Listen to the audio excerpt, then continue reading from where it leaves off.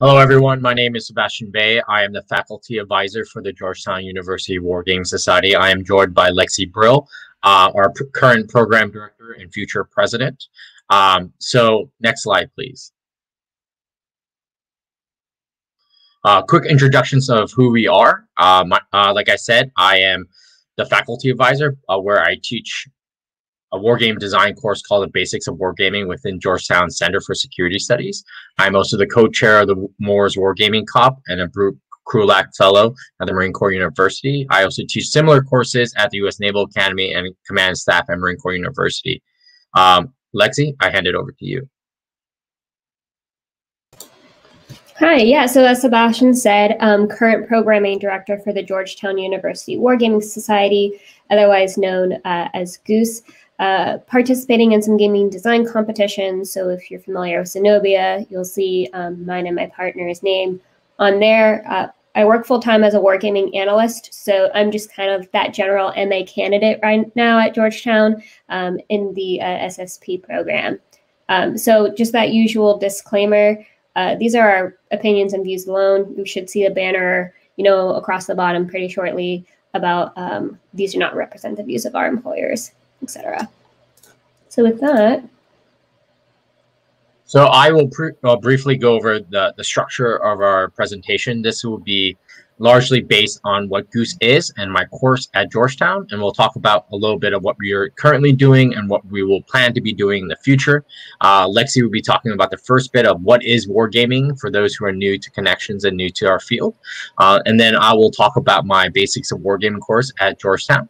And then we'll pivot to all the cool and fun stuff that Georgetown University Wargaming Society, affectionately called GUWS, is currently doing, some of our lessons learned from the COVID era, and what is on the horizon. So I hand it over to Lexi, and I will jump off video. Yeah, so real briefly, this is kind of the what is a wargame definition we're going to be going off of for the duration of this talk. This is the standard Pita Perla from The Art of Wargaming, just emphasizing that there's some sort of dynamism, there's a synthetic environment, and then we want players to really emphasize their decisions and the consequences of those decisions. And this is going to be really important as GUWS as an organization focuses on student interactions. So we have a couple games over there that we've kind of played and floated over at GUWS. Just want to capitalize, and this is a big thing for me in my professional life too, war games can be intellectually messy, right? And we don't want to confuse war games with military drills or exercises. What I've noticed just in talking with peers and whatnot, there's this kind of conflation between what is a drill, a military exercise where you're moving iron around, versus what a war game is and where you're working through some of those simulated decisions. So by nature, war games explore human decision making. So you have to put some sort of decision, whether it has a consequence or you're thinking through a critical piece of your force structure, etc., and look at the factors that might influence some of those decisions. So important caveat here at the bottom, and Sebastian can speak more to this a little bit later, but wargaming can be applied to create other games, i.e. like crisis response games.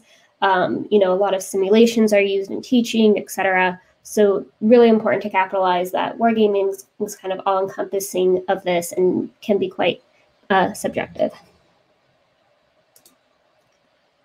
So moving along, this is one of Sebastian's actually designed games here, Assassin's Mace, which Georgetown, frequently runs and will be running, I think, later on this month.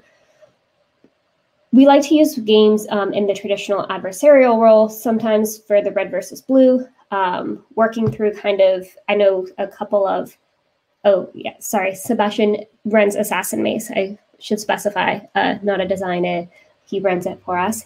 And we should probably emphasize that we use serious gaming for some of the most serious topics like pandemics, humanitarian response, but also there can be very simple, policy challenges are changing. So for me, from my student perspective, when I go into a class and we have to work through different policy changes or, how a National Security Council works, stuff like that, a lot of times games are a really good opportunity to work through some of the consequences of those decisions, as well as the process.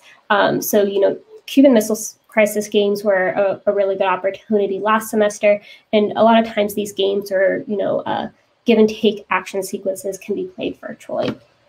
So moving along, brief history. I'm sure there are many people on the call who are more familiar with games dating back to, you know, the original form of Go or, you know, sticks, etc. But roughly kind of came about with this Kriegspiel idea, and then with wargaming in America kind of gaining speed under SecDef Bob Work. And then, of course, our little plug there at the bottom for On Wargaming with Matt Cafferty for more on the long history of wargaming and kind of where it's morphed into currently. With that. So obviously, whenever we're talking about games and what games can do, it's also important to recognize what games cannot do. So we can work through a whole bunch of human decisions, etc.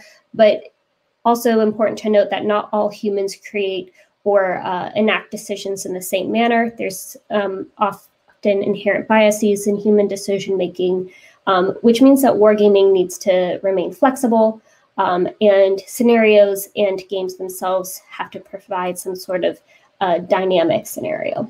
So that third bullet there about wargaming enabling experiential learning, this kind of, Sebastian will get into that more with our course, but really to the point of using war games for education and kind of helping them learn and train, not just troops, but as I said, people in the Georgetown SSP program. Also wanna, for me and my team, we also deal a lot with abstraction. A lot of times it's gonna be super difficult, even at the tactical level, to play a game where you're moving individual people around. So oftentimes war games are a really good opportunity to create some sort of representative structure, to create some sort of, you know, kind of non-realistic scenario to maybe explore real troop movements, etc. And that kind of gets to the tenacity and the tension between the rigor and the simplicity. And I'm sure if people caught the session right before this, you kind of saw, hey, like, where's the good form of analysis? I personally do not have the answer for you on which is better, more rigor or more simplicity, but just want to look at, you know, hey, what sort of realism do you want to sacrifice for playability within the scope of your war game? So Sebastian. Thank you, Lexi. So as we go on to discussion about my course at Georgetown, it's a reminder that we are seated within the School of Foreign Service and further situated within the Center for Security Studies or the Security Studies program. My course is at SEST 560, which is called Basics of Wargaming. The course is really a basic introduction to the field of wargaming, and it has a specific scope on tabletop manual games that examine military case studies or things related to defense policy. So the game is really, although the class addresses broad principles and ideas and tenets of game design, right? In terms of professional series gaming, the content is really catered towards creating tabletop manual educational games for our DoD community. The course leverages a diverse set of methods. We use tactical decision games, commercial games, professional design games by other DoD organizations. These things called design autopsies or exercises, and we do a bunch of other activities to help our students have experiential ways to learn how to do design, which is another way of creating experiential tools. Student teams are typically split in between 2 to 3 students per group. They will research, design, develop, playtest, and execute/demonstrate an original educational war game by the end of the course. So if you see on the right-hand side, you'll see my first cohort back in the fall of 2019 when they're playtesting internally within our class before we are running it for external guests. So the game on the on the table is a game about the Peloponnesian War that the students call Hellenic Struggle. Think of it as a mashup between like Pericles and like Twilight Struggle. It really focused on hegemonic power theory and the notion of alliance and alliance cost, right, during the war between two binary powers.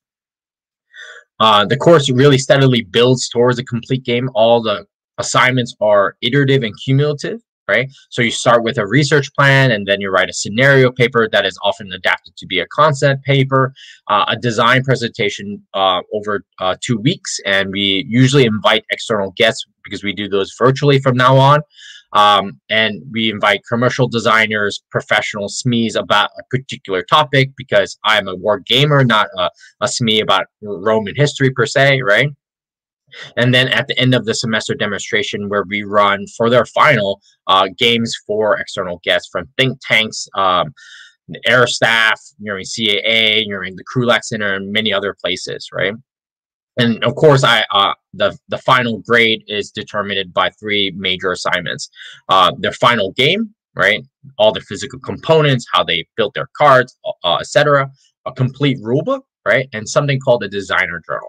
So designer journal is inspired by the old Avalon SPI games, where they had designer notes, and many companies still do these, that company rule books, right, that explain why they did certain design choices, the research. And I really wanted my students to be transparent in their choices, right? And we can talk more about that later on. This course is not for the faint of heart. It is an incredibly rewarding but also difficult course, because you are trying to do something you've never done. Usually in grad school, you've learned and master certain skills like writing and reading, consuming large bits of information, and most classes ask you to do those exact same things, right?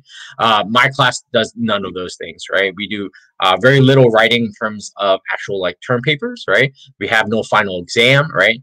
And much of your reading will be beyond the syllabus, right? Because my syllabus will only teach you how to design games, right? It won't teach you, it won't have readings on there that are designed for your particular case study. And we'll talk about that in a little bit as well. So next slide, please. So what are some of the case studies that I allow my students to choose? Because they are not random and they are not all-encompassing, right? So at Georgetown, we have 2 courses called 500 and 501. 500 is our basic theory class, where you learn about liberalism, realism, and all the other IR theories. 501 is our grand strategy class of military studies, where essentially you learn about American policy in terms of the military and grand strategy, right? Going back to all the major case studies in American history, from Afghanistan to Vietnam, War I, War II, the Civil War, and so forth, right? So to complement those and to avoid some of the topics they do, I pretty much avoid anything that is covered in 501, right? Mainly because I feel like usually those topics are covered already pretty extensively throughout your other education, either at the high school level, at the undergraduate level, and through other courses readily available at Georgetown. So my course, right, in terms of topics, I try to widen and forcibly choose case studies that are not usually within their realm of typical exposure before the class, right? So whether they're ancient battles like the Battle of Kadesh in 1274 BCE, or one of my favorite conflicts, the Punic Wars, right? Or the Ottoman Venetian Wars, right? Or the Chechens, or the Second Battle of the Congo War, right? These are all case studies that I crowdsourced from historians and colleagues that were like, what are some very fascinating military case studies that my students can build games on that are usually a little off the beaten path, right? I did not want to have 5 World War II battle games every semester, because I'm pretty sure that's what my students would do if they were given up the choice, right? So to avoid this, my students have to give a 3-part preference, where they give 3 choices from their first to their last choice of preference of what case studies they would like to choose. And I invoke 2 rules. 1 is that I get final say. 2, no group can do the same conflict or same era. So this avoids having too many case studies and games within the same class that are too similar to each other. And if you have comments or ideas about certain conflicts that should be included, this is obviously not an extensive list, but a sampling of some of the conflicts that I allow my students to choose. But after you choose your case study, you are pretty much autonomy and liberty to define how you're going to examine that conflict, right?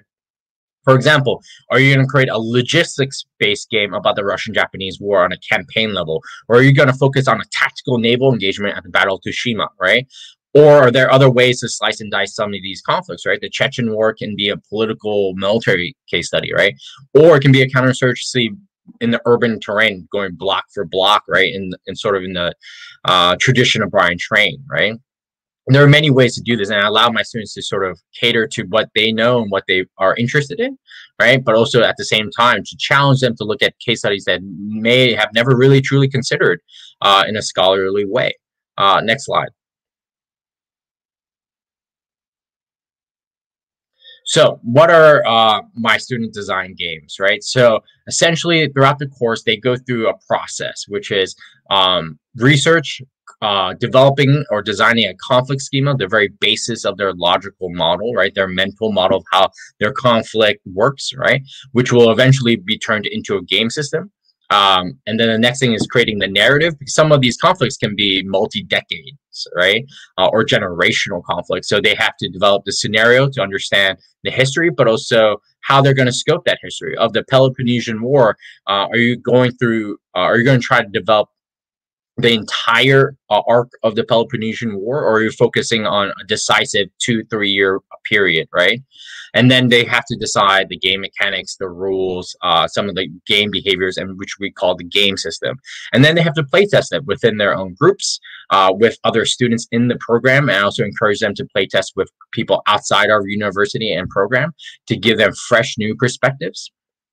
And they have to balance the tension between sound and rigorous research and historicity, right? And playability and a fun factor, right? Because these are educational games, and depending on your demographic that you're aiming for, which my students are allowed to define for themselves, right? You may have, more playability and less of this granular research, right? Or granular detail included in your game, despite you doing lots of research, right? For instance, if you're creating a game for high school students, right, which my students are more than allowed to do so, right? The level of granularity and complexity may be different than, let's say, if you're trying to do something for PhD or grad students, right, who are or assumed to have steep knowledge about this area, right? Similarly, that also includes certain design choices, right? If you're creating a game for a military active duty uniform demographic, then you may allow to do other things that incorporate doctrine, NATO symbols, and certain knowledges and processes reflected in that demographic, right? And again, the students will demonstrate their games for defense professionals at the end of the semester. And there are some learning points I want to include about the virtual learning environment. This past fall in 2020 was when I first taught this class virtually, and I was absolutely nervous. I thought it could be an absolute train wreck, mainly because Georgetown told us that we were going to the virtual environment 2 weeks before the semester started. So we were all told we will be in person or some kind of hybrid, and then last minute they told us we were all virtual, and we had to make this rapid pivot. And kudos to Georgetown's IT department for allowing us to do that so rapidly and as seamlessly as it was. But for us educators, and especially as adjuncts, it was difficult at times, right? Collaboration, for example, in my class is a key component. It is probably the biggest component, right? You have to have regular meetings with your team groups, and there's a certain element of creativity and collaboration that works in person, working around a whiteboard, right? And collaboration isn't impossible in the virtual learning environment. There are many tools, from Zoom's whiteboard feature to Google Documents to Teams to Slack, right? But it just takes more effort. It's easier to avoid a notification from your teammate via Slack or a Discord, right, than it is to avoid a conversation while you're sitting in that room together and in a building on campus, right? So it takes more effort, and also as an educator, you have to make more of an effort to force and foster collaboration among your students. And sometimes that requires sending pestering emails or just setting up sessions of saying, hey, your group is meeting this time this week, right? Make sure to meet and I will be there, right? And we just call it office hours, right? Other ways was to find new games and means to expose students to different game design concepts. Usually, depending on the games they choose, right, on the topics they choose, I will bring games from my own collection or borrow collections or borrow games from other people's collections to sort of help them in their design. So if you are looking at, the Gaelic Wars, I'll bring in, Julius Caesar, I'll bring in Falling Sky by Volko Rohinky and other things, right? So you can sort of look at different games that have looked at similar topics or your exact topic, right? But that's much harder, and your choices are much more constrained in the virtual environment, right? And especially, I know some people in the chat will probably be like, oh, just use Tabletop Simulator, just use Vassal. And yes, I could do those, right? But again, most of my students, when they come into my class, have no experience with games, and they're usually just learning what wargaming is, and many of them, the vast majority of them, are not hobby gamers, right?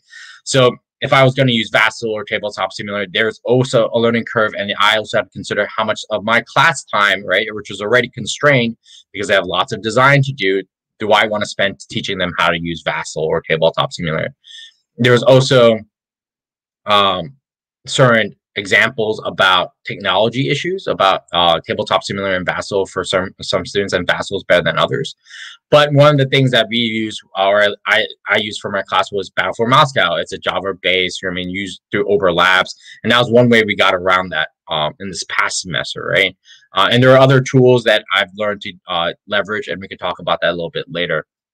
One of the great things is that we have a variety of tools in the class, right, that I got to learn in terms of Zoom and Slack that allow, collaboration to be a little bit easier. Another problem in the virtual environment, especially in a design course that is group-based, is that free writing is exasperated. And we can talk about this a little bit later, but it was a major issue in the virtual learning environment when groups were trying to create these games that are complex works, right? Next slide.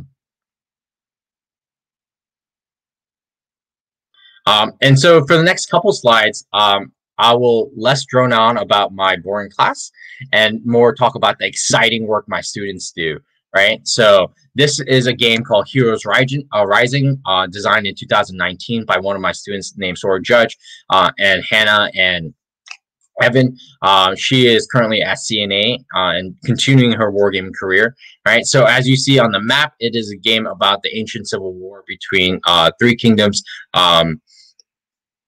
in China, right? So you play as one of the major factors, right? Like factions or in kingdoms at the time, right? Like Cao Cao or Liu Bei, right? And then you are essentially fighting for military dominance, but also political solidification of China and unification of China, right? It has fascinating elements from various games, right? They borrow the node movement system for Frederick by Rio Grande Games, but they added a little twist by coloring the nodes for certain terrain features, right? If you see the little abacus in the corner of the second photo, is actually how you keep track of movement allotments for specific type of units. They borrowed the screen from a game, from many games. For them, they were inspired by a game called Rising Sun, where you had these hidden movements and actions behind a player's screen, right? And it was fascinating. They did a fantastic job. And I could talk more about some of these games in the chat if you guys are particularly interested. Next slide, please.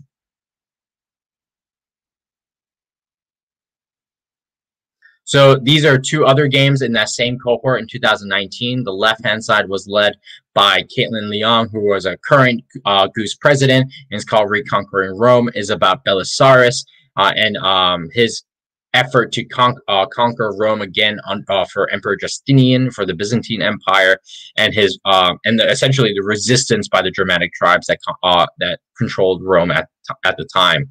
It's a fantastic four-player game that is both competitive and cooperative. So each side, the Romans and the Goths, are divided by two players. For example, the Romans have Belisarius, who is super underrated as a military leader and commander and tactician, and Narcissus, sort of his rival historically. And similarly, there are two historical figures on the Gothic side.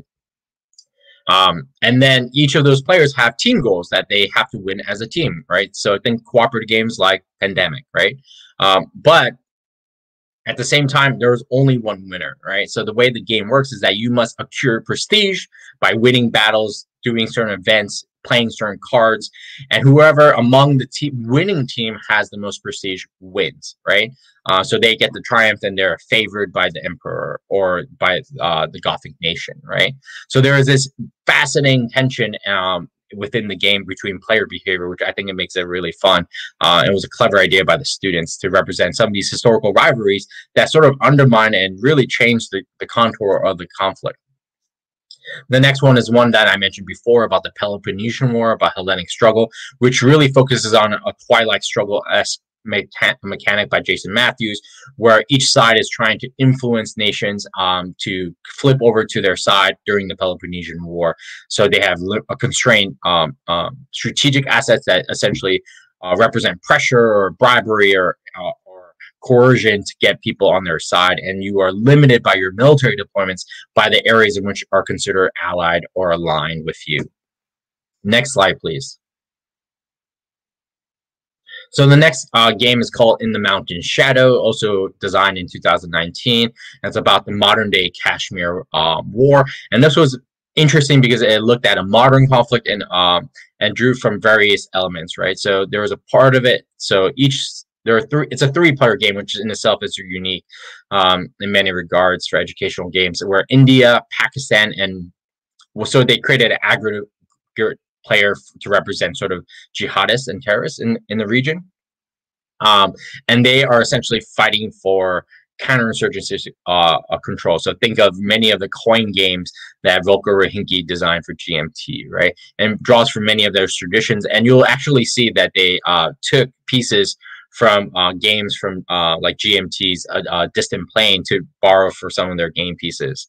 And it was interesting because each of those players had unique advantages as factions, but also interesting constraints that limited their decision space, right? And this was a great game that I saw them play test over and over again.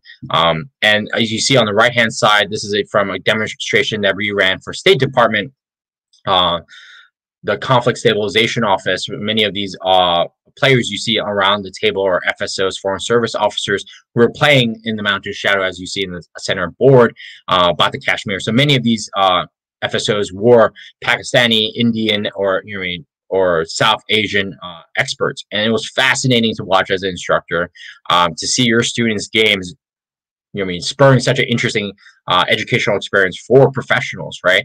And you can't see quite well in the photo because it's small, but Caitlin, who's in the black suit at the top of the table, she was one of the lead designers for this game, and she works at State Department, right?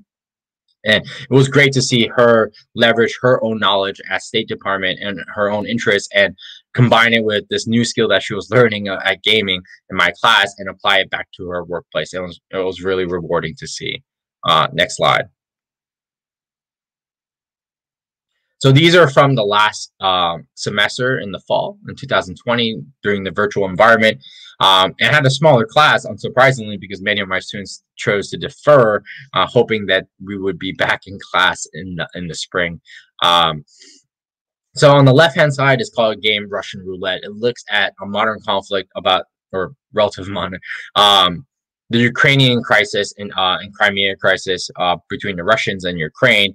And this game is interesting because it focused sort of on gray zone activities, which are largely card driven, right? But more than anything, they had a fascinating aspect about attribution, right? So every time the Russians used conventional means, they increased their attribution in the region, right? And as you reach certain levels of attribution, they were sort of game triggered events or consequences for the Russian side, right? So the first time you do it, you sort of get sanctioned, and it really is a minor nuisance to the Russian player.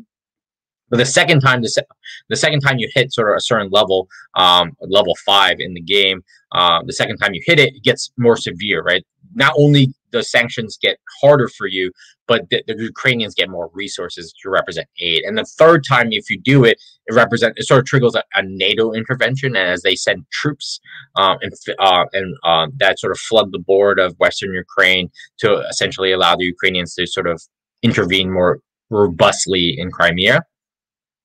And this was fascinating because the Russian player has this sort of attribution problem where they have to start thinking about what capabilities do I want to use early and what must I be careful of and cognizant of later on as the consequences of attribution become harder, right?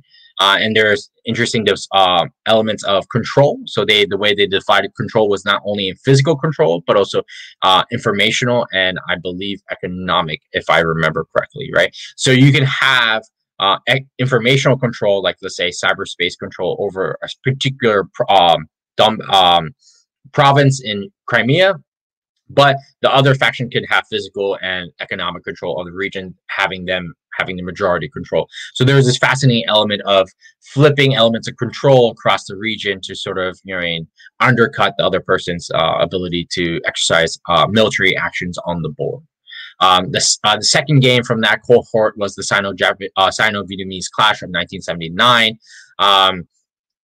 And this one was more of a traditional hex-based game, right? And it was fascinating how they did it because the case study itself of the 1979 border war is fascinating because it was over rather quickly, but also both sides declared victory, right?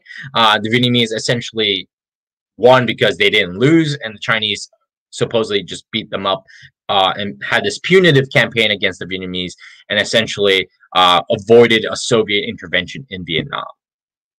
So as you see on the right-hand side, there's sort of those are some of their prototype cards before their final card came out. And you see the choices where the Chinese side has to decide what is their major front. But they had this interesting mechanic where they had a 4-quadrant grid for victory conditions, and your job was to move your side's token essentially into a victory strike zone, right? And that's how you won, and you had to stay within that strike zone for a particular amount of time. And the X, Y, and axes were defined by political influence, right? And also the number of cities you controlled, right? So as you control more cities, right, and so you can get into these sort of strike zones, but you have to be careful because there are also triggers for certain activities that could be bad for you if you are too successful, right? For example, historically, the Chinese did not want to conquer Hanoi straight out because they're afraid that this would incur Soviet intervention and allow the Vietnamese to win the war and embarrass the Chinese on an international stage, right? So this was something they had to be worry about. So there's always these sort of like landmines surrounding your own victory conditions and your strike zone. So that was an interesting mechanic that I enjoyed for my students. Next slide. And I promise we're almost done with some of the student bragging, is that this is a war game demonstration that Caitlin Leong and Nikolai Rice, some of my students, did for the Krulak Center at the Marine Corps University. And I love this photo because you see a bunch of majors and lieutenant colonels and some of the Georgetown students who were not in the class but part of GUWS, literally yelling at each other. So this the other one of the majors is pointing at the other because if I remember correctly, he felt betrayed by some of the actions and the lack of promises for cooperation. And it was really, really fascinating, right? To see military officers talk about the history of this period, talk about the consequences and the PME implications, right? But also see engagement between majors who have been in the Marine Corps for 10+ years sometimes, right? And some of my young 20-year-old something grad students, right? Talking about strategy, operations, tactics, and more importantly, history, right? And having this dialogue, it was great. And it was fantastic to hear on the car ride back that the students were really excited to engage with their active duty counterparts, which is something that is very rare for some of the grad students in civilian programs that study security studies or defense policy. Next slide. And lastly, we'll start talking about GUWS, and I'll hand it over to Lexi because I've been talking way too long. Yeah, so before we jump into GUWS and all things good about the Wargaming Society, were there any questions for Sebastian, either about his class or his experience as a teacher or professor? I'm hoping to eat up a little bit more time talking until Gary can decide or see. All right, I'm pressing then. So the Georgetown University Wargaming Society, I was not around for its founding. I joined Georgetown actually in fall of 2020. I'll get to that a little bit later about what it's like being a virtual student.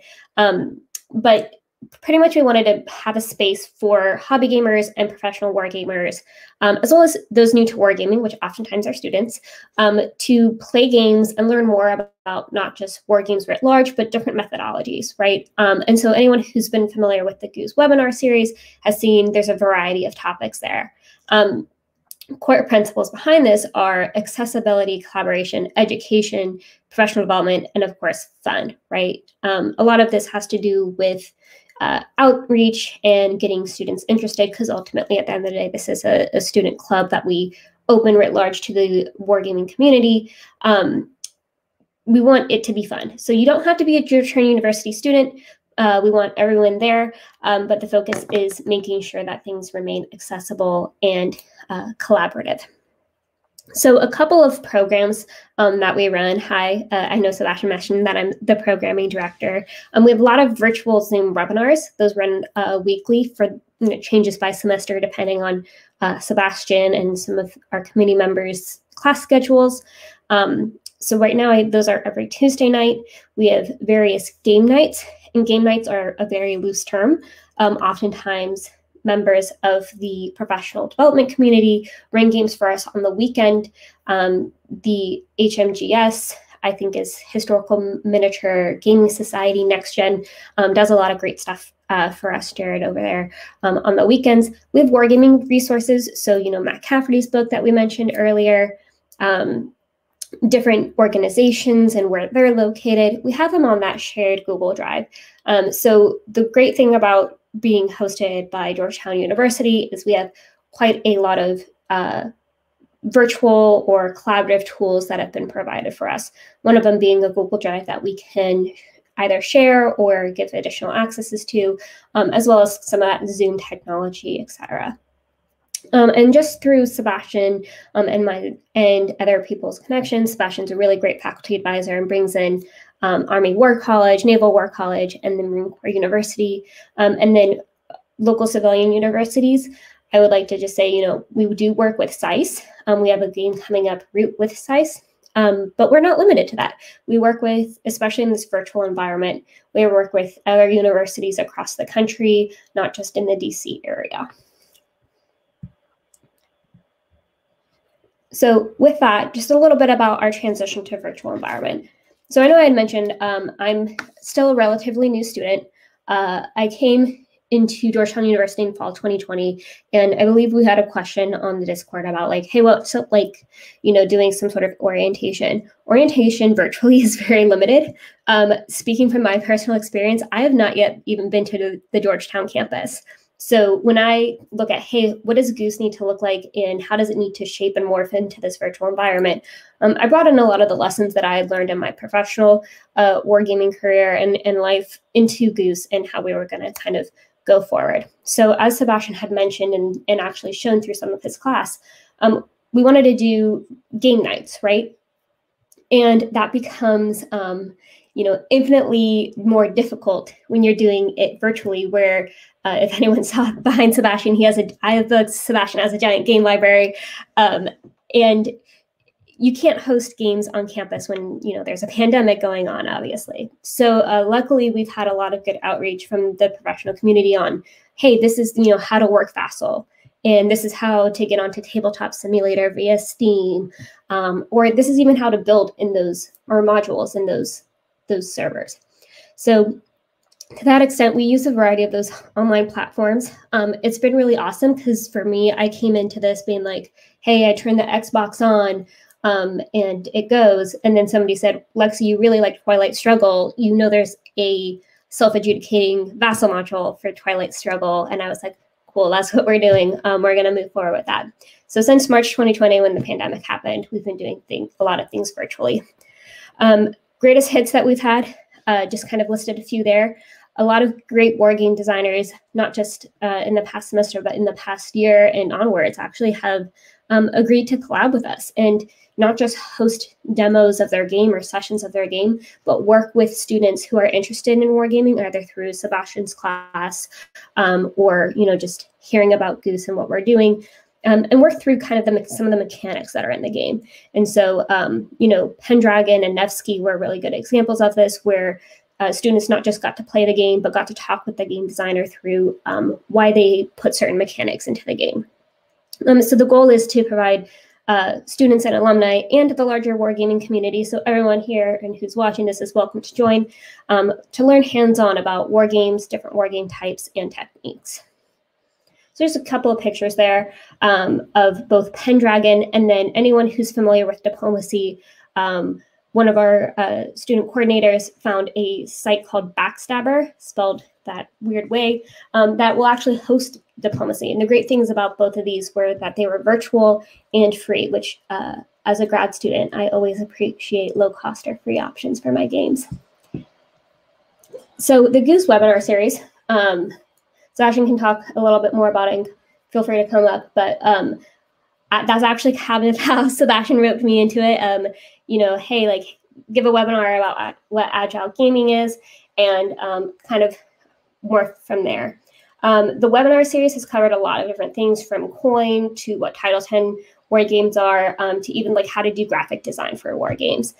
So we've got a lot of good webinars coming up, continuing throughout the summer. So don't just think, hey, semester's ended, all webinars and all GUWS activities cease. We are the Wargaming Society that never sleeps, colloquially. So feel free to check out our page. We'll go ahead and post that in the chat when we're done with this. And so I will mention something real quick, Lexi, about the webinar series.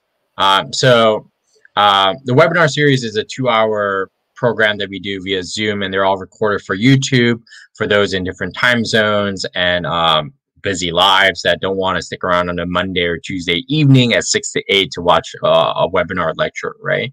And we've talked about, when we designed the war game webinar series for GUWS, we wanted to make sure, one, it was inclusive and wide, and also innovative in the topics that we approached, right? So we had everything from Ellie Bartel's webinar on the social science of wargaming, to Mitch Reed talking about Title 10 wargaming for the Air Force HQ, right, and their staff, right? And then we have commercial designers. I personally love the one about Bruce Mansfield's webinar he did on Gandhi, right, and his design, right? Volker Rinke's webinar on coin series game design. I think it is absolute top class and is the highest rated one on our YouTube channel, right? Unsurprisingly.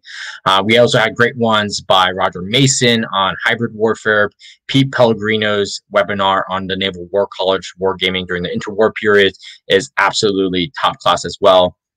And then we have some great speakers coming up this summer that we haven't even announced, right? So like Lieutenant Colonel Dave Arnell of the UK Fight Club will be doing one during the summer. Stephen Downs-Murren will be doing one on malign wargaming, which is a topic that he's been researching and speaking about more frequently in recent years.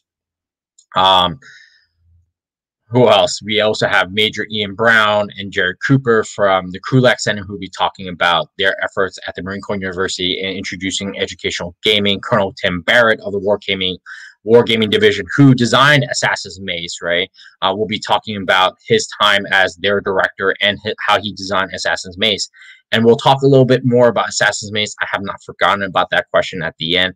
But these are sort of the wide range of speakers that we are trying to get. And if you have recommendations for commercial designers or podcasters or anyone related to gaming as a sponsor, client, designer, let us know either in Discord or via email. We are more than happy to reach out to a wide range of people, because we think it is these kind of discussions and forums that are incredibly helpful, that will push our field forward and especially bridge that gap between generations.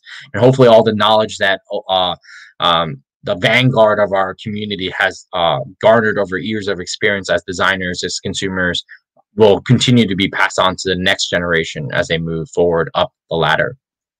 Alexia, I hand it back to you.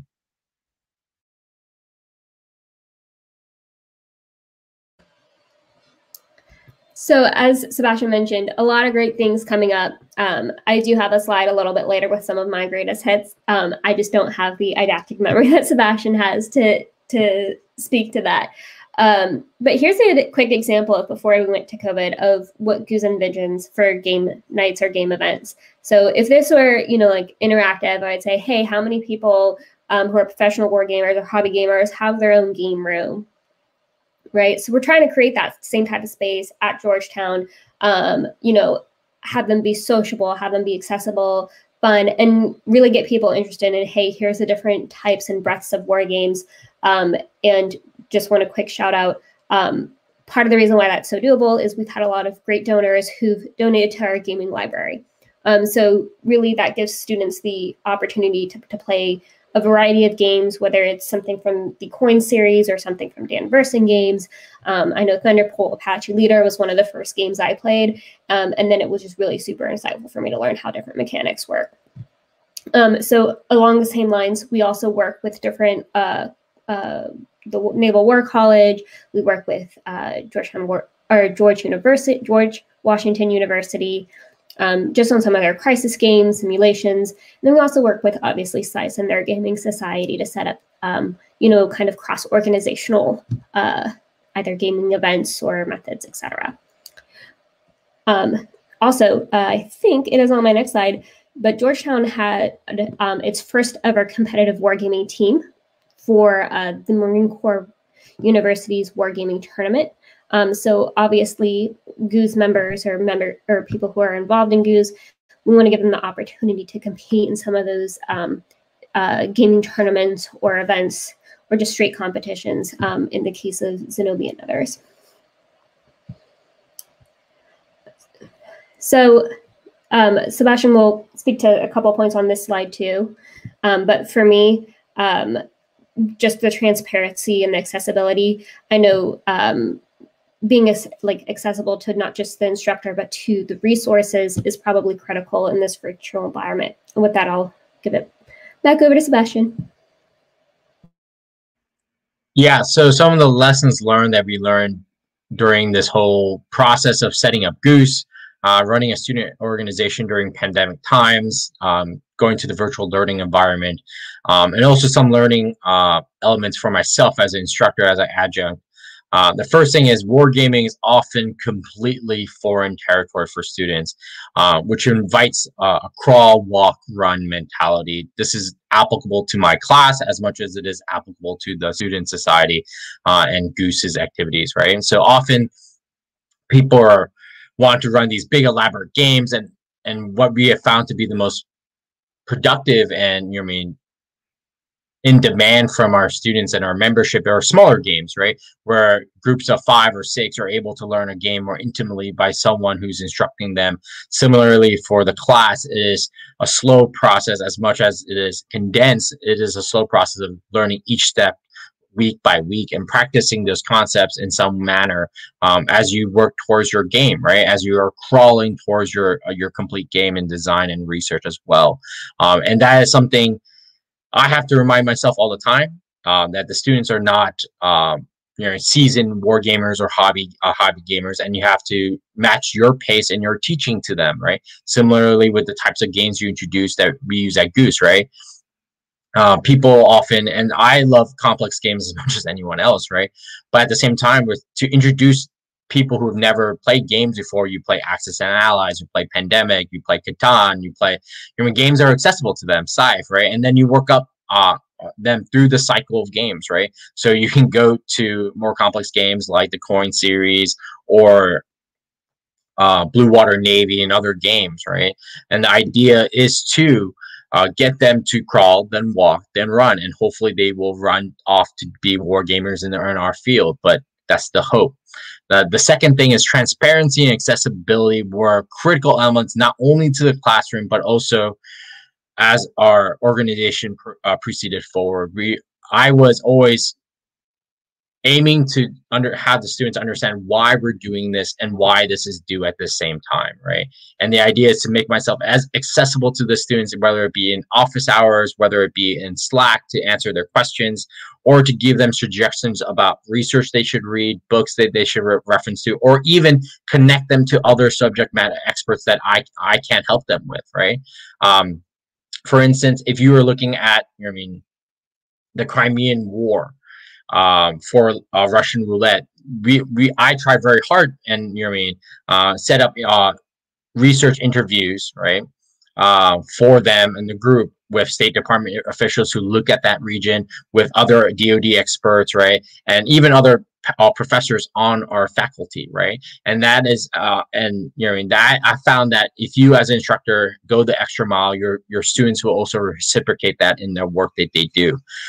This is one of the first lessons that I learned after the first course is when I was designing the syllabus, I had as few readings as possible. I boiled it down to what is the essential readings. And I left a lot in optional readings. But as I was going through the faculty syllabus class review, they told me I didn't have enough readings. They were like, 100 readings is not enough for grad school of our caliber. You need to be like in the 200, 300 pages a week. And I was like, that will crush my students, right? Because I had to explain to them they were going to do readings on their own case studies. They had to do research for their games, right? And there's a lot of group work beyond readings, right? It's not structured the way a normal class is structured. Nonetheless, I was forced to add more readings that first time I taught this class, and it ended terribly, right? To the point that a couple weeks in the class, I had to manually tell them, like, cross these readings off your syllabus. We are not going to do them, right? Do not worry. And because their plates get very, very full with play testing, project coordination meetings, and other problems of like, you know, proofing cards and all these things during the course that consume massive hours of time, right? And that means you have to give up on some of the readings to give the students those times because they have other engagements like family, full-time jobs, or other courses, right? One of the things for later iterations I had to do was to add other forms of information like YouTube videos, podcasts that I found to be interesting to replace readings to help them to manage that information overload. Another issue that I mentioned before is the free writing problem. With any group dynamic, you as an instructor have to worry about student agency and also at the same time balancing student responsibility. So currently the students have the option to form their own groups. I have to approve them. And then if there are issues, I ask the team leads, which I designate in the beginning, to come to me privately and we will deal with it on the sly. But that may and may not work sometimes, right? Because of the personality. What if the free writer is your friend and you don't want to wrap them out to your instructor? There's also issues with that. Or do you set up some kind of secret policing-esque informing structure where you grade your other teammates, and that essentially is a way for you to anonymously but also inform on bad free riders in your group? I have yet to do it. Has never gotten to the point that is a problem, right? There was a question in the chat about the worry about people dropping your course. That has never happened to any of the courses I've taught, either at Georgetown, at Command and Staff, or at the U.S. Naval Academy, mainly because they don't allow you to after the second week in my class. If you do, you just lose the money. So that means a group is handicapped, but not only that, you usually probably lose 10K for dropping out of my class, right? If not more, depending on the institution. So that has never been a problem. Usually, to avoid that is also before the drop period, the lectures are pretty easy and it's pretty easy going, and then it ramps up towards the middle of the class. And then by the time they're in that point, they're in too deep to drop the class anyway. The second thing is virtual games require a different suite of preparation and troubleshooting abilities. And technology can be a double-edged sword, right? As you see with some of our Zoom and Discord problems about people connecting, finding the right link. But there are a vast array of tools, right? From Roll20 to Vassal to Tabletopia to Tabletop Simulator, right? And it's really catering them to understand, right? For certain groups, for certain classes, I have lots of my students who are on Steam who play other games like Dota and League of Legends. So they're familiar with Steam. So I will then use Steam games to help them play games in class, right? For us as in office hours, right? So I will give them Steam accounts that we cater as GUWS, that we fill with games like Hearts of Iron, or Axis and Allies, or Root, or Lock and Load, right? Any of these games that we have curated, and then we lend out these Steam accounts for them to use during the course of the semester and term, right? Also, focus on experiential learning. So PowerPoint is dull, and I find the irony of it as we are doing PowerPoint for this presentation. But I found that the lectures that my students focus and remember the most from their class were the ones where we did exercises for half of it, right? Where I did less talking and more having the students do something. For instance, we do these great sort of thought exercises where we look at a game that we played in the class, let's say Axis and Allies, and we do something called design autopsy, like a week or two later, where we essentially dissect the design. Why is it this way? What are some gameplay dynamics built as a consequence of these design choices?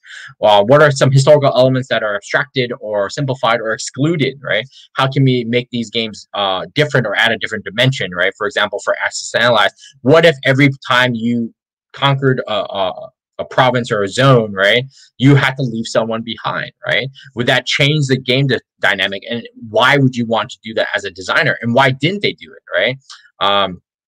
How do you do sea lanes?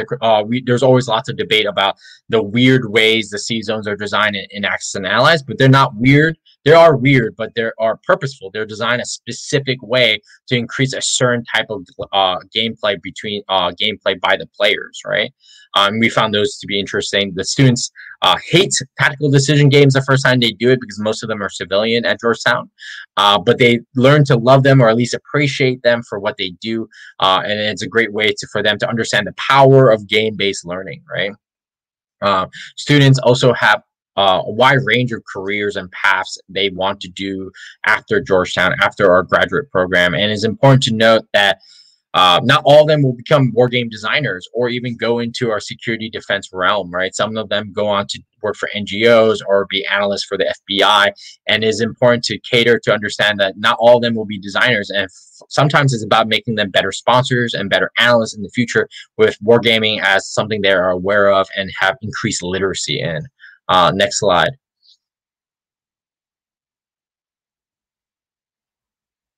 I will briefly talk about what is on the horizon for GUWS. One of the things is that, like, in 2 weeks, we are running a Vassal module game for Assassin's Mace, which is an educational war game designed by McWill's Wargaming division, led by Colonel Tim Barrett, who will be retiring, sadly, and is a total loss for the Marine Corps and the DoD community writ large. But he built this game you see on the right-hand side, which is about a hypothetical war between the U.S. modern forces and China in the Indo-Pacific theater. It is largely a naval air-focused game. There are ground elements to it because that are roughly at the brigade level, but those hexes are 200 nautical miles, right? So it's quite large. So the ground component tends to have very incremental and low-key effects in the game. Mostly it's a missile slinging air battle game across the theater, and it has a wide range of applications, and they are working on expansions of this game, and I can talk more if you have specific questions about the game design, but it currently is being used for PME education here at Command General Staff College. I know it's been used at the U.S. Naval Academy with my own midshipman class. We are using it at Georgetown in a couple of weeks via Vassal, right? But it is sort of controlled in who we send it out to. We're also doing naval miniature sessions. One of our great professors on the adjunct faculty who teaches a class on military operations, John Gordon at RAND, has run general quarter sessions for us. We're hoping to do those again in the future in the fall. We're working with other wargaming organizations like Command and General Staff College with James Sterrett and Mike Dunn, Army War College, to establish wargaming fellowships. And we're hoping, fingers crossed, we'll have an announcement in the coming weeks with one of our partners. But more than anything, we also do lots of game collaborations with them, right? Lieutenant Colonel Derek Martin, who is one of the deputies at the Army War College's Wargaming department, is running a Matrix game via Blackboard for our students this Saturday, actually at 10 Eastern time until 15:30. And is a great way for our institutions to collaborate and coordinate and, run games for each other. As a thank you, last year we sent a copy of our Hellenic Struggle game designed by our students for their use at the War College. We also have amazing webinar speakers coming up, including Jason Matthews, the author and designer of Twilight Struggle, Kylene Hunter at the Air Force Academy, who will be talking about her Wakanda game and how she uses gaming at the Air Force Academy. Captain Joe Brick of the Australian Defence College, who will be talking about their efforts at ADC and how they're trying to incorporate wargaming in Australia. And they talked a little bit about it at Connections Oz. But if this would be a great time to field any questions from the group.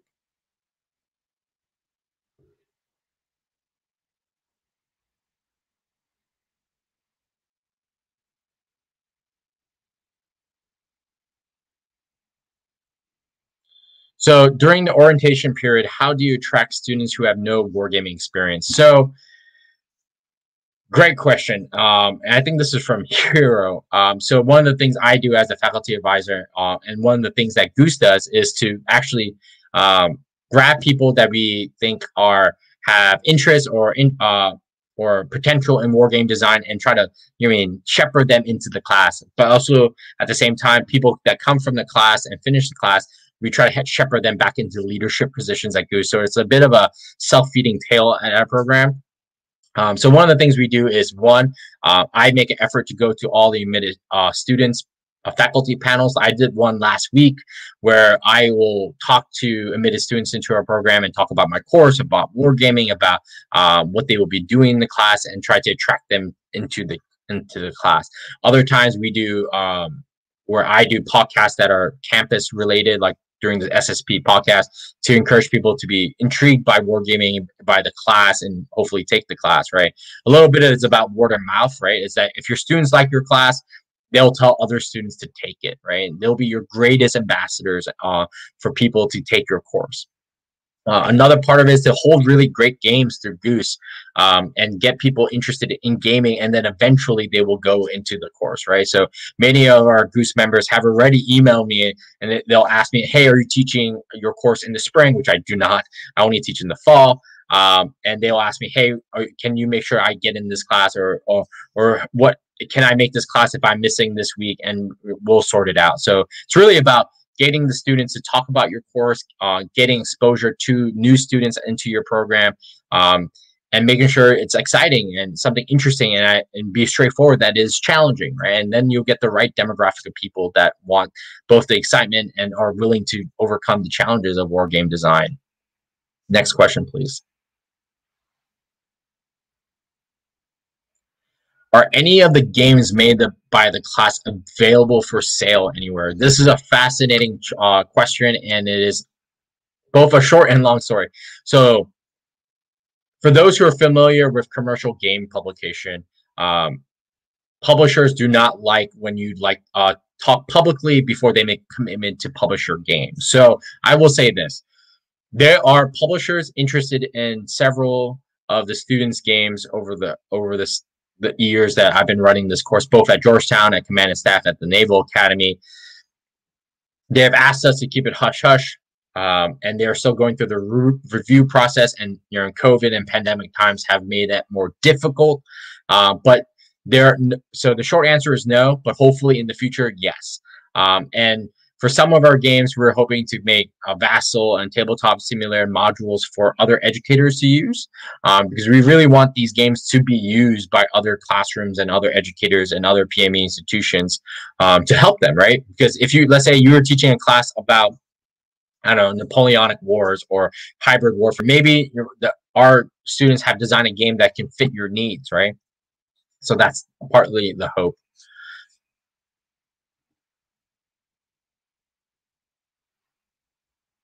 Are any game design competition with other student wargaming communities?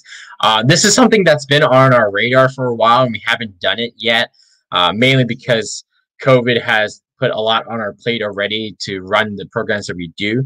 We do want to do game design competitions or at least collaborations. This is something that we are trying to do with a colleague of mine who teaches in the Netherlands, and we have not announced it yet, but we're trying to do something where our students can collaboratively design games on specific topics, or we can serve as game sponsors for certain topics, right? And help create a collaboration that way. So the answer is not yet, but hopefully in the future, we will have, in the coming months, have an announcement in this regard. Has anyone built a war game in your class that addresses anti-submarine warfare? Who asked this question? Because you are a man or a woman after my own soul. I've been trying to get my students to design games on particular case studies, including anti-submarine warfare, for a while. And every time I try to convince them, they choose something equally interesting, but not the one I want them to do. This is actually one of the topics that we as GUWS are sponsoring in this yet to be mentioned collaboration in terms of design. But no, none of my students have created an anti-submarine game at any of my institutions yet, even my midshipmen, which is really sad. But one day in the future, hopefully they will. And if you're interested, just follow up with me on Discord and we will coordinate via email. Is the class part of a broader subject, or do you teach a wargaming design course specifically? So my class is a wargame design class, right? It is situated within the military operations concentration within the security studies MA, right? So you are a grad student in the SSP program. Either you are taking my class as an elective as part of your course of study, or it is fulfilling the military operations requirement in the program for that concentration, right? So it is part of a wider concentration, but the class itself is focused specifically on design, right? So the purpose is to produce design skills and produce an educational game at the end. Hopefully that answers your question.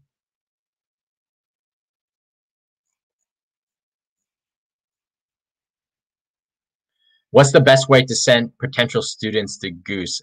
So it depends. GUWS itself is public and requires no requirement. It has no limitations on membership except for good behavior and a good attitude. There's no experience requirement, and it's not limited to Georgetown students, right? So we, at our membership, are roughly about 40-60. So 40% of our membership of roughly 800 is Georgetown students. And it has been difficult at times to get participation on campus because of COVID, obviously, because we haven't been on the yard, and many of our grad programs and extracurricular societies have been temporarily put on hold because of lack of funding during virtual learning environment. But if you have a student, let's say, I don't know, pick a university, Yale, right, or American or SAIS, right, and you want to send students to GUWS, just send them to our website, www.guwargaming.org, and you can sign up for our newsletter, and you're essentially a member of GUWS, right? You can attend all of our events. You can reach out to us via our email, which I will toss into the Discord chat, but it is open to anyone. So we have a wide range of people. So at our webinars, we have some of the titans of our field, like Matt Caffrey and Peter Perla is a regular at our webinars. At the same time, you have students who are just learning about wargaming and attending these webinars, and that produces a great sort of generational mixing and blending of perspectives. Next question, if there are any left. Is there a link to download Assassin's Mace? No. So it is physically produced by the Marine Corps Association through collaboration through the Marine Corps Wargaming Division and Colonel Barrett. So if you know Colonel Barrett and you are either active duty units or a PMA institution, you can reach out to Colonel Barrett through the global inventory and email him asking for a physical copy.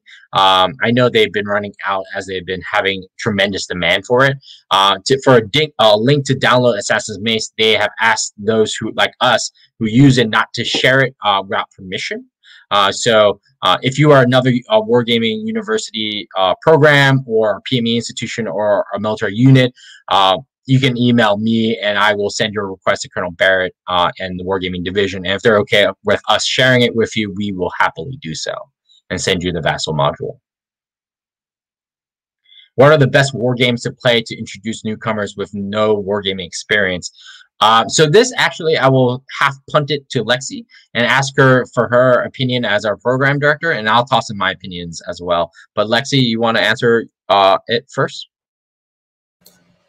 Yeah, so one of my go-tos for no wargaming experience, but experience or an interest in history has always been Twilight Struggle, not just because it's a really cool interface on Vassal, it's rule enforcing, you don't kind of have to like read the rule book and keep opening it in a different tab.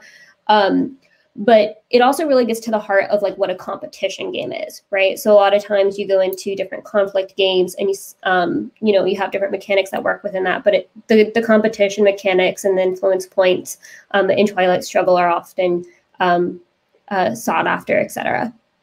Another good one that is kind of less historical, but also has some good world building mechanics and is easily accessible is Scythe.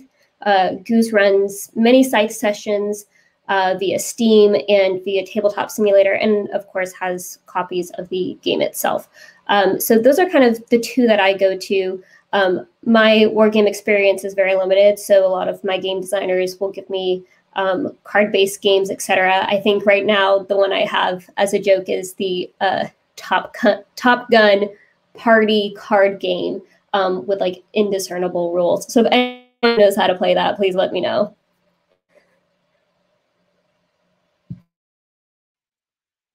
So before we get to the agile wargaming question, which I will also punt to Lexi because that is her specialty during her day job, is in terms of what is the best introduction war game, I think it depends on your demographic, on who you are trying to get excited about gaming, right? And what they're trying to learn in the context of the class or setting that you're trying to do, right? So for instance, I use Axis and Allies a lot, mainly because it is something that is semi-familiar with many of my students. Even if they're not hardcore gamers, they at least understand of it. There's a very low intimidation level to it, but it does take a while, right? Even though it's a simple game, it can take a long time, right? But I've used it by giving the Steam version of the game via our Steam accounts to our students, and we allow them to play against the AI, and that usually helps the class duration times and allows intermittent play. Also, we use Battle for Moscow, which is a simple game, and the Ober Labs Java-based website version of it, and we found that to be incredibly useful introducing war game concepts, especially some basic concepts like terrain and hexes and unit combat strength and taking hit losses and combat result tables. Those are all simple wargaming concepts that are inside Battle for Moscow. Also depends on some of your demographics. So with one of my groups, I overheard one of them talking about Game of Thrones at one semester, and they were all sort of really eager into it as I was walking into class one week, and I ran for their first war game, Game of Thrones Risk, and I added some house rules to make it a little bit more robust and a little more balanced. But it was like throwing catnip into like a herd of cats, and they would not stop playing it, right? I originally slated the office hours to be 3 hours on a Saturday. We ordered some pizza, we had some times, and they came and played Game of Thrones, and I thought they would leave. Obviously it's a Saturday, right? But they stayed until 7:30, and they would not let me leave until they finished the game. And then next class, they kept asking me and emailing me the next time they would play it. Eventually, we couldn't because we had other things to do in the class. But they just went out and bought it themselves, and they started playing with their significant others and with each other in the class. And so it really depends, all right? It's about really finding that sweet point that your crowd or your class is really sort of interested in, and finding that pressure point and applying it. Like with some of my uniform services who have different tastes and preferences, I use Frederick by Rio Grande Games, and that's one of my preferred games to use with them. I also use Assassin's Mace with them a lot, mainly because it uses the terminology and concepts and knowledge they already know in their day job. So that also increases an element to it. I also use my Fleet Marine Force game sometimes with my Marine Corps crowd. And with for naval miniatures, it tends to be the best type of games for my midshipmen. It is intuitive, it is easy. I've used general quarters with them several times, and it's a very easy game to get them hooked on, because you don't really have to think about too many things. You worry about one or two ships on a naval miniatures. There are a couple rules, and then you start firing at your other peers and colleagues, right? And it's really fun. And they usually do that for about 4 hours on a Saturday, and I found those to be really helpful situations. But if you have other suggestions or comments about other games that we should be using as introduction games, toss them in the Discord, and I'll make sure to give them a fair shake, of course. And then I hand it over to Lexi to talk about Agile Wargaming. Yeah, to Sebastian's point, we're always looking for great new games to play, especially if you have copies that you're willing to donate, or if there's Vassal or online modules that we can pass out or help students download and get acquainted with.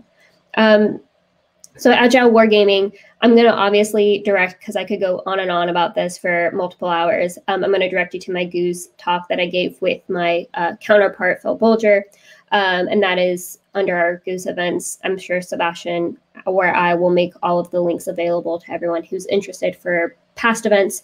If not, if you're already on YouTube, you can look up the Georgetown University Wargaming Society, and all YouTube or all recorded events are hosted there on our YouTube site. But I think where the confusion is there's this, Lean Six Sigma agile methodology, and that is not the same as agile wargaming or agile gaming. Agile gaming is pretty much just kind of what my team does. It's shorter turn games, anywhere on that spectrum from a discussion or seminar based type event all the way up through, multiple day events. We typically don't like to do anything over that 4 to 6 hour range. That's kind of our sweet spot. And so when you say something is agile, it's just kind of compressing all of our timelines. Instead of taking 6 months to develop a game, we oftentimes have only 6 weeks. So just making sure that we're remaining agile, nifty, and that is why we are called the Foxes as well. So at that, I think there was one more question. And I'm going to pass this one to Sebastian because I have not played Assassin's Mace yet. Yeah, but she will on Vassal in a few weeks as we are running it for GUWS. Are there any features in Assassin's Mace addressing U.S. political constraints or direct actions with regard to them by Chinese strategy, or is it pure military versus military sim? So if you want to learn a lot more about Assassin's Mace, because there is a great educational game, it's really flexible. There is a learning curve to it. For hobby gamers, it won't be too intimidating, but for regular PME military officers who have not wargamed before, especially if this is their first time in their majors, like it can be a considerable investment in time in teaching them how to play the game and not hate it. But if you're able to teach it gradually and have them play throughout a couple iterations, they will really enjoy it and find it insightful for the courses and tasks they are being tasked with in terms of the national security strategy. But in terms of the question, the game itself has no fixed scenario. So it just comes with the mechanics in terms of how to adjudicate combat moves, right? So in that way, it's a military versus military sort of simulation. But at the same time, you can create different political constraints and create sort of these sort of left and right lateral limits, but also sort of curated and narrow situations. Like you can do freedom of navigation operation where it's less shooting but more about maneuvering and sort of that competition space, or you can have one that you're just, I don't know, the US and China are just going straight out to World War III level of fighting, right? Or you can do a submarine game, right, that where one side has submarines and one side is trying to protect convoys or whatever in a particular region of the world, right? Think Atlantic Chase, right, or Watu, right? Or you can have certain political constraints be associated with certain types of actions or the restrictions on weapons or releases and all these things. So I've run several games of Assassin's Mace with various political constraints and scenarios that go from the very low end of competition to the very high end of releasing whatever forces you have, right? So sometimes in conventional fight scenarios, I will have students will receive reinforcement schedules, right? But that only kicks in as soon as conflict starts, and before that, you're operating under different political and rules of engagement constraints. And it really depends on what kind of crowd you're doing. Like, I try to keep it pretty simple for my midshipmen because they are not, they haven't gone to any of the military warfighting schools yet. They're still, as Kylie Hunter put it yesterday, just 20-year-olds in fancy pajamas. And it's you're trying to get them exposed to the notions of how carrier strike groups and destroyers and how joint warfare and coordination works. And with some of my majors who've been around the block into command and with the fleet, you can add more complexity to it. You can have them fill out weaponeering matrices. You can have them fill out commander's intent and all these other processes that are representative and reflective of their own processes as staff officers at different levels, at the component, at the task force, at the battalion, or whatever level that you want them to be. Right? Any other questions? How about matrix games? Do you teach and have students have a chance to make and run their own games? So I'm assuming you mean matrix games as in like the game structure and not like matrix games, the company, right? So if you're referring to that, right? So no, my students are designing tabletop manual games, right? So they do not create matrix games, right? If I had time and I could clone myself, I would do a whole slew of these classes, right? So that my class is sort of an intro, and then you do other techniques that include matrix games, right? And doing one on analytical gaming as well. But so I don't do matrix games because I wanted them to produce in-the-box commercial style educational games that we could ship out to the fleet, to the operating forces, to other universities, and that's why I wanted, right? And also because of the concentration that I sit in within the program, which is the military operations study, matrix games were excluded during the syllabus writing. But I personally have no problem with matrix games, right? But the students do not design matrix games, but they can have political elements to it that allow blended adjudication, that introduce elements of matrix games. They are taught what matrix games are in different formats, but they do not design them for their own games. They are allowed to participate in matrix style games all the time through GUWS.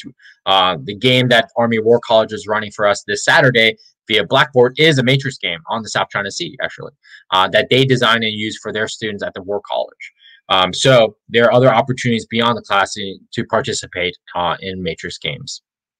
Other questions? So it doesn't seem like there are any questions. And what else? Are there any other questions as we wait for a few seconds as people drop in last minute thoughts? But one of the things that we want to mention is if you want to get involved with GUWS or are curious about what we're doing, about how we're collaborating with other institutions, whether you are a PhD student, instructor, officer at a unit in the fleet or in the operating forces, or just someone really curious about gaming, or if you're a longtime hobby gamer and you want to run a game for us or in collaboration with us, just email me at sjb261@georgetown.edu. I promise I will get back to you within a day or two of your email. You can find our website at www.guwargaming.org. It has our schedule, it has our email for the society, it has web links to our partners and to some of our tools that we use.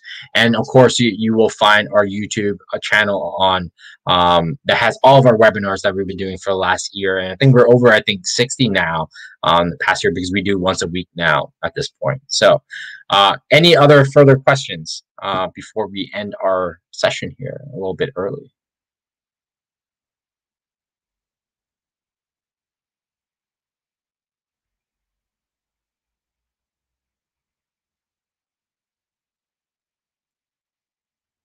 All right, it seems like we are done for the day. Hope you found our presentation to be insightful, and hope you produce some interest in what we're doing at Georgetown. And please reach out to either Lexi or myself, and we are happy to set up time to talk or coordinate via email, because I think it's really important for us to cultivate interest, but also talent at the younger level, right? To get new blood and new perspectives into our field. And I think that will really push the ball forward for our community.